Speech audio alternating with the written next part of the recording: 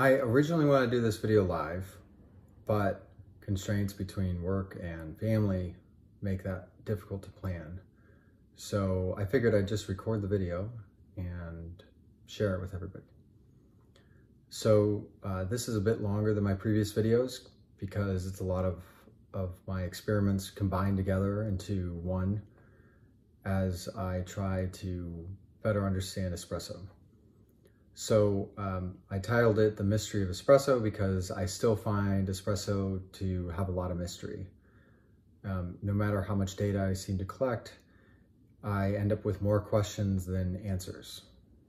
So let's talk about some stuff. So I want to quickly talk about the metrics of performance that I'm going to use. I'll talk about staccato espresso, and then comparing coffee machines and coffee grinders. And these explorations have led me to a deeper understanding of espresso, as well as a deeper understanding of what I don't know about coffee. So I originally made this taste panel back in 2019 when I was trying to get a better understanding of why one of my machines wasn't performing well. And so I thought about what tastes were interesting to me. So I have sharp, rich, syrup, sweet, sour, bitter, aftertaste, and final score, which is just the average. And they all have a connection with cupping protocols, but I am not a trained coffee cupper. So I've tried to keep my own scale, and I know that taste is subjective, but I want a way to quantify it so I can make improvements off of it.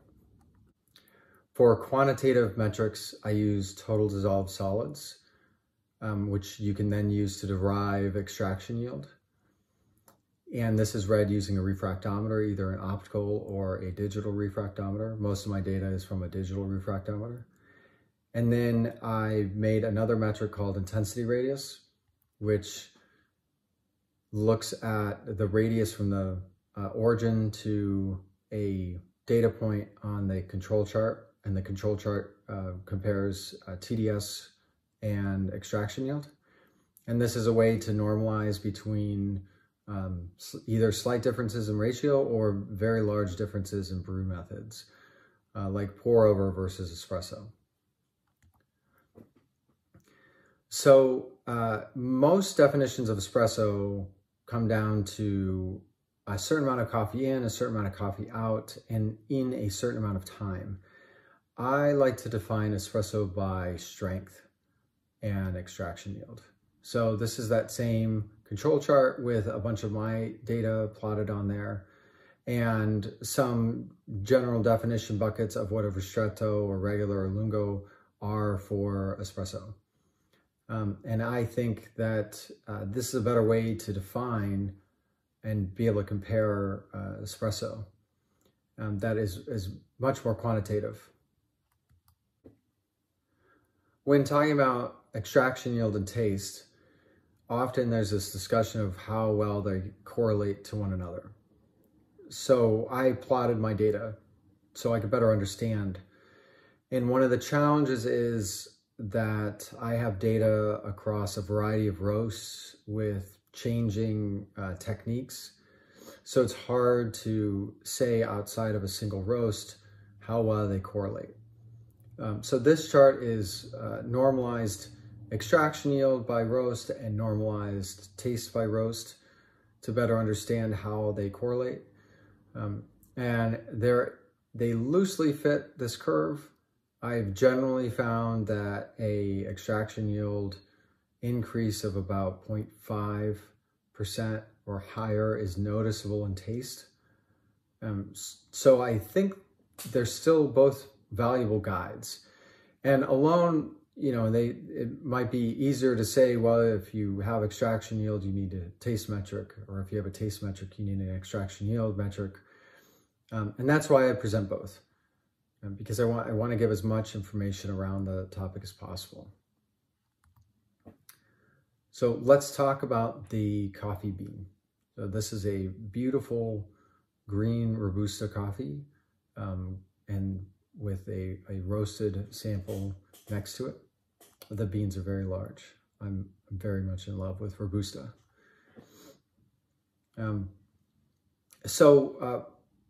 One thing that is talked about is how long a coffee roast has to rest. So to better understand this, I had a lot of data on coffee roast, and I had these two metrics, and so I could look across time after roast, and with some normalized scores, I could see how well these coffees do.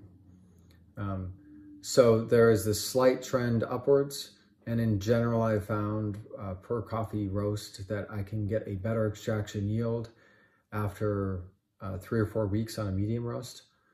You have to do some work for a dark roast, but it's a waiting game.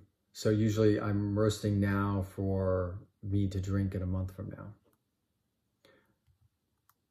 And this is because of degassing. So this is a graphic from data from Samo, and he measured the amount of carbon dioxide coming out of coffee over time.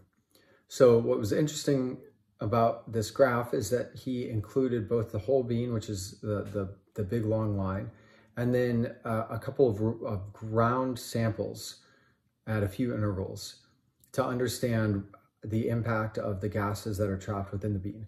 So when you look around the 4-week mark or the 30-day mark, you start to see that the total amount of gas coming out of the bean is lower than the amount of gas that comes out of the coffee bean after you roast it, or after you grind it, sorry. And so this is saying there's still a bit of gas trapped in there, and this amount of gas in total affects how quickly you can extract coffee. So one way to fight that and increase degassing is what I call humidified coffee, but it's just adding moisture. So in this case, I used a humidity bag because I saw a James Hoffmann video where they talked about coffee aging and put a humidity bag in coffee for 6 weeks. I didn't want to do 6 weeks. I thought maybe I'll try it after a week or two, and I noticed some major changes. So the coffee was a lot coarser. So I had to go to a much finer grind setting to hit the same coffee grounds distribution and to get a similar shot time and extraction yield. And then I went on to experiment with a couple of different roasts and looking at taste and extraction yield, and I found big improvements in taste and statistically significant improvements in extraction yield. So I was pleasantly surprised, and I was also able to use the coffee sooner rather than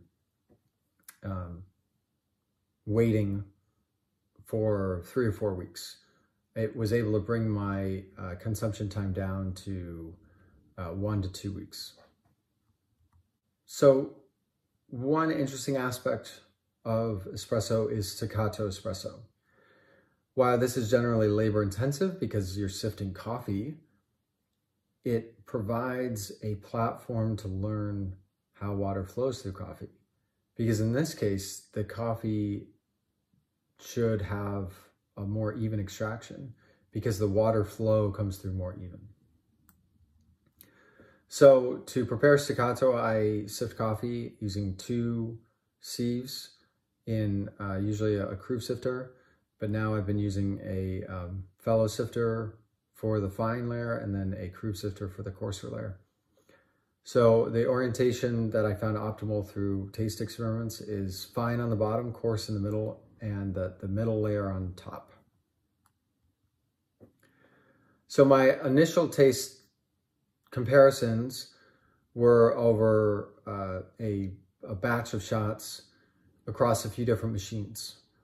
And I found big improvements in taste across all of these machines and across all of the roasts that I use. So I took a bit of data after, this was before I got a refractometer. I did these tests and developed staccato. And then I used a refractometer to get some data on some paired comparisons. So really staccato and regular shots back to back, same output, same input. And the staccato shots had higher extraction.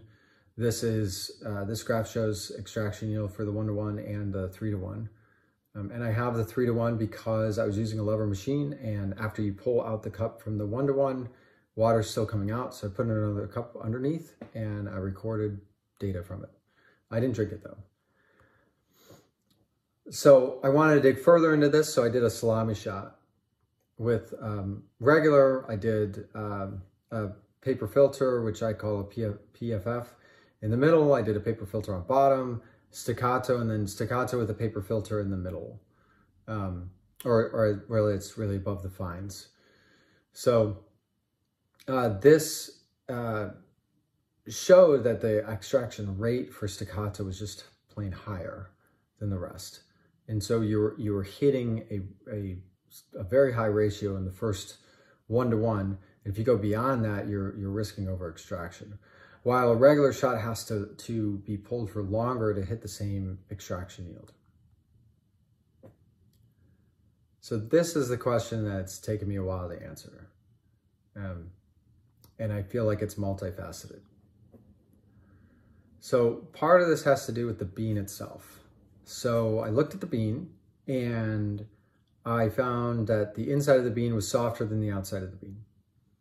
So I wondered if that could be an indicator of why staccato works, because maybe the softer inside part of the bean pulverizes faster and into finer particles, which would mean that the bottom layer would be the inside, more of the inside of the bean than the outside of the bean. And when I first did the experiments, I looked at the layers separately. So I pulled a shot of just under 400 microns, and I noticed it lacked certain flavors while the coarser particles lacked the opposite flavors. So the finer particles were sweeter, but they didn't have the punch, like the real kick, while the coarser particles lacked any sweetness. So I looked at a coffee bean with a durometer and I measured hardness. So here's a couple hardness values. So on the outside it was 17, on the inside it was 5, and then 10. So I want to do an experiment to separate out the fines. So my theory is that fines pulverize from the inside, pulverize faster. And so what if I use a coarser grind setting? So I did a setting 50 on the niche. And then I looked at the particle distribution, and I said I could just use a sifter and pull out these finer particles. So I decided to make a more labor-intensive shot called the inside-out staccato shot, where you grind coarse, sift out these finer particles, and then regrind the coarser particles. And then layer the inside fines, then the outside fines, and then the coarse, and then the mid particles. So I wanted to go a bit further than just making the shots. I made the shots, right? They tasted better. But I took each of those layers and I wanted to do a test. I wanted to understand how each of those layers extracted over time of a shot. So in this case, I wanted to make a salami shot, but I wanted to isolate carbon dioxide and coffee extracts. And those are the two main things that cause channeling in coffee. So I wanted to remove channeling. So I looked at spent coffee. So what if I make a coffee puck of mostly spent coffee and some large percentage of coffee grounds from other parts of the bean, and then measure that the extraction rate over a few cups. So I first had to make spent coffee, which turns out to be a bit more difficult than I would have thought. So this coffee went all the way up to a 55, close to 55 to 1 ratio and it was still extracting something. There was still a little bit of coffee coming out. So I still had to use a control of spent coffee and estimate the amount of spent coffee that I was extracting and remove that from the total amount of coffee extract that was coming out. But it was a very interesting experiment to understand how difficult it is to really pull a long shot and get everything in coffee. So I did this sifted salami shot with these inside fines. Now I have two different inside fines. I have the less than 300 microns and the more than 300 microns. And then I have outside fines, outside mid-range, and then outside coarse. And so you could see the extraction rates here are very interesting because the inside fines really do extract faster than the outside fines. Not only that, they fully extract almost instantly, it seems. Around the 1-to-1, you're already at the range you'd prefer, which is 18 to 22% extraction yield. And it's these coarser particles that you have to wait for a while for them to extract. So as a result, the coarser particles are by the time you get to an extraction rate where the coarser particles have more fully extracted, the finer particles have over extracted. And that is one of the challenges of regular espresso shots. And that is one of the benefits of staccato espresso is the coarse particles have a longer contact time than the fine particles. So you allow the coarser particles to more extract and the finer particles to not be as over extracted. So what else can we learn from staccato? We can look at staccato tamping. So part of what my understanding of staccato was is that you had a compacted layer on the bottom.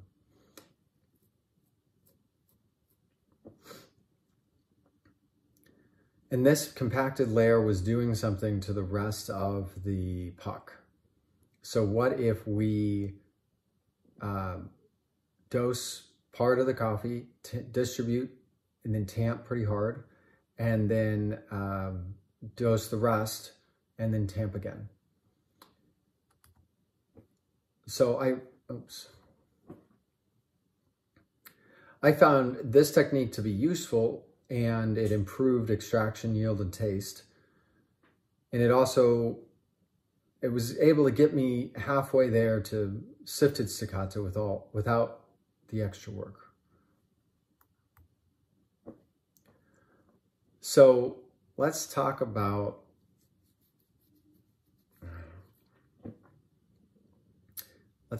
my beloved Kim Express. I bought a decent espresso machine about a year ago, and after a few months, I thought my profile was ready to do a comparison against the Kim Express. And the Kim Express is where I pulled many of my high extraction shots, and I thought we were going to have a good time and they were going to be pretty close. But I ended the test after only 10 pairs of shots because the Kim Express was so much better in taste and extraction yield and TDS, everything. And I didn't understand why. I had modeled my shot profile after the Kim Express. I had worked on multiple modifications to try to improve extraction yield. And the whole goal of buying a decent espresso machine was to pull a better shot than the Kim Express, or at least have parity without having to hold my hand on the lever. So I took a deeper dive at the Kim Express. And what I found out is that it's doing something that's very fast and hard to see and special, which is steam pre-infusion. So within the first 20 milliseconds, a puff of steam comes through the puck. And that steam heats the coffee as well as does some initial moisturization. And this allows coffee to flow more evenly and get a high enough extraction yield. And on the Kim Express, I was using a higher temperature. I went all the way up to 120 for some roast, because I found that a higher temperature was better for for coffee, and part of the reason it was better is because it was causing more steam to go through in a higher temperature steam, which the decent espresso machine was not doing, because it was not going to that, could not go above 105 Celsius, but was also not designed in the same way where when you pull the lever down on the Express, you have a area inside the piston that's filling with steam very quickly as the water is vaporizing instantly. So this is true for most lever machines. And I think this is why lever machines have typically been better than other machines like the E61 or the decent espresso machine. However, it wasn't really clear why. But usually with the lever machine, you have to have the boiler temperature high enough that you create enough internal pressure to force the water out. And as I did some tests, I realized that I needed a higher temperature could get to a higher extraction yield, and there was some trade-off between taste. So the tasty point really changed as I was experimenting. So it's easy to see this in really slow motion. So I took slow motion videos and then I slowed them down a few more times. So you can see individual frames, you can hear it, that this is flashing. And then I wanted to emulate this on the decent espresso machine. So I figured out if I used a low flow profile, the water would enter the group head, and if it was above 90 C, you started to generate some steam, and if you went up to the max of 105 C, it would vaporize, and you get some steam going through the puck. Now there was a balance there between how much steam went through the puck before you started to just have water settle on top, but I worked out some interesting profiles as a result. Love the sound it makes, this rushing steam through the piston.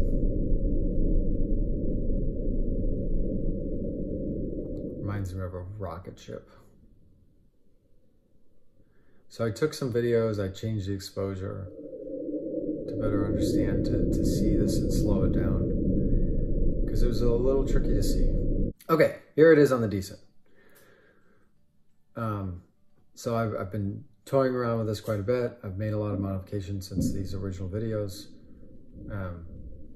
but I'm pleased that I was able to make some headway into getting parity with the Express.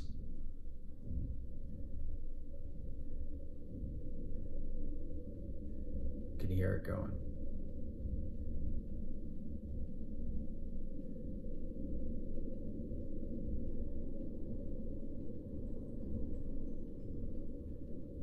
You can see it just a little bit. There, it's coming out. Again, it's steam, so it's hard to see until it starts to condense. But it's definitely there. You can start to see it there before the water even comes out. And this is typical of the profiles I run, is I can see and feel the steam coming through the puck. And when it does that, it's able to heat the puck more evenly. Because one of the issues occurring is that the sides of the basket are heating up faster than the center of the puck, especially in the decent, because there's this hole in the center where water's not coming through that screw. So the sides of the basket heat up faster, and as a result, they cause the coffee around it to be hotter, and hotter coffee extracts faster, and that starts a chain reaction that ultimately causes channeling. So here's the hack. I do a very low flow control, like 0.1 or 0.2 milliliters per second. This was a little bit longer than what I've been doing now, but this was a great start. And then I start to fill up the basket, and then I have a manual, 2 manual steps, one to cut off flow once the filter screen covers, and then the other is once about half the dose comes out, so about 10 grams comes out. So I did just a quick comparison between a couple shots of decent espresso, decent with steam pre-infusion and a Chem Express. And the taste I greatly improved the taste. I didn't quite get better. I mean, in one it got like slightly better, but the TDS and extraction numbers really improved. So it gave me hope that this was definitely the right way to go.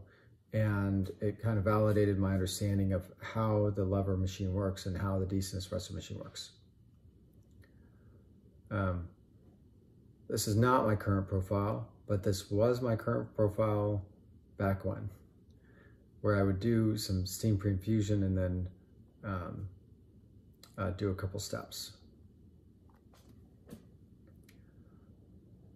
So let's look at grinders. So I did this analysis with the niche versus the rock. And I remember when I started using the rock, it had gotten a lot of crap from people in the coffee community. While I thought I was getting pretty great extractions, a lot of people seemed to dismiss my data just simply because I was using the rock grinder. So I bought the niche because I just wanted to stop doing manual grinding. And I didn't do a side-by-side comparison because I was involved in some other explorations at the time. But I accidentally started using it in a way to compare it, and I found that the rock was doing better, so I really took a dive on collecting some data between the two. So I found out from a taste perspective, the rock was better. From a TDS and extraction yield, the rock was also better, which was surprising to me. So I did some more investigative work and I checked out the grind distributions. So what was shocking to me is when I dialed in the coffee for both grinders, the grind distributions were almost the same. There was not an indication in there of why one would be better or worse than the other. So I took a deeper dive. I used pattern recognition to better understand the two grinders.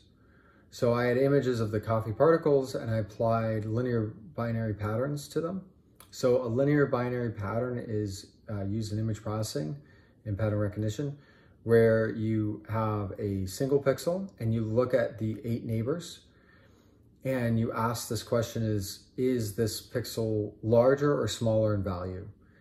And if it's larger in value, it gets a 1. If it's the same or less, it gets a 0. And then you have this pixel pattern. So what's interesting about linear binary patterns is that they are rotation invariant. So this pattern could be rotated and you could get the same pattern, just shifted. So there's only 59 unique shifted patterns possible. So I took the patterns and then I applied k-means clustering.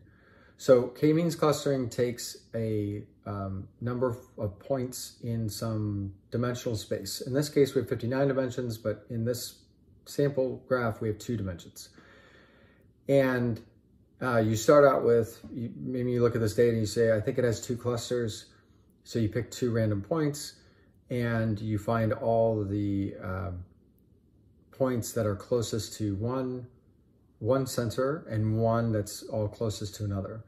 And then you recalculate these centers and then you recompute where points are closest to. And then after a while, you have this clustering of sorts that has some crossover, but is useful for a more intuitive way to look at pattern recognition. So I looked at 16 cluster groups. And when you look at these cluster groups for less than 500 microns in particle size, they're the same.